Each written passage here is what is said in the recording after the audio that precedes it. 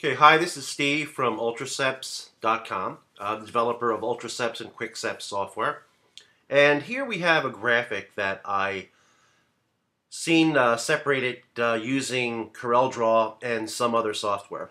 And I felt compelled to separate this in Photoshop, the industry standard application, along with a mainstream product such as Tseps. The video that I did see using CorelDRAW, it seemed to me that it may be a little bit misleading. It seemed that the author needed to jump through many hoops and go through many steps and be held back by the limitations of CorelDRAW and its prehistoric raster features, which are basically equivalent to a 20-year-old copy of Photoshop, if that. It also took a long time to seem to get an acceptable result, whereas something like Tseps can separate this art effectively within 15 or 20 seconds. So let's start our work on this file and see what we get. First thing we need to do is to unflatten this file, because right now it's on a background layer. We'll double click that, change it to layer 0, which unflattens it.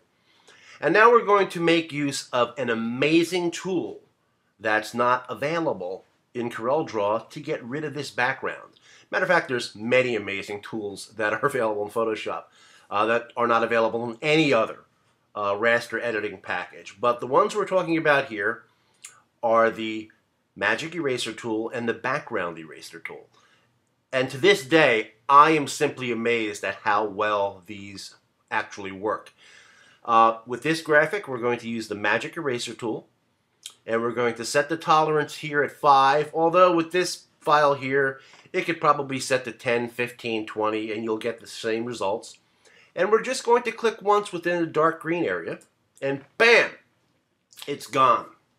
And if we zoom in, you can see that it's cleanly removed. That background is cleanly removed from the graphic with no other types of editing or manipulation or any sort of time investment required.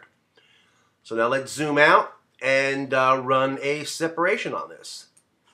Let's go to our Actions palette, and we're going to use a process called Tseps Sim number 2 run. Tseps has 2 simulated process separation modules in addition to doing every other form of separation you could possibly imagine. But with this file, I feel Sim number 2 will be the correct one. So let's click it now. And this will take about maybe 15 seconds on a relatively fast computer to complete.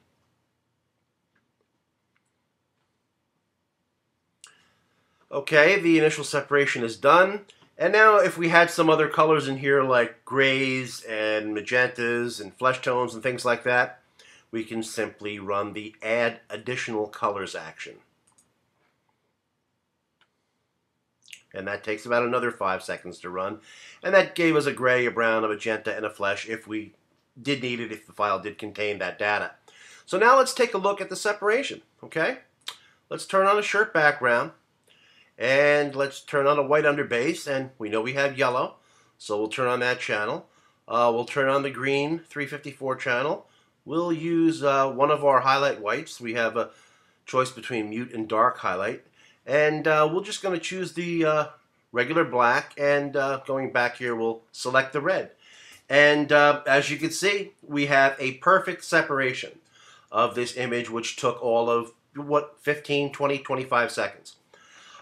Some people may want to add the gray to get a little bit better rendering of this, this water and so on and so forth. But you probably won't need it if your customer isn't looking for utmost accuracy. And that's it. An accurate separation within 15 or 20 seconds of a very, very difficult file to work with using Photoshop version CS5 and Tseps color separation software. I hope you enjoyed this video, and there'll be many, many more to come which focus on the advanced features in Photoshop with the use of Tseps.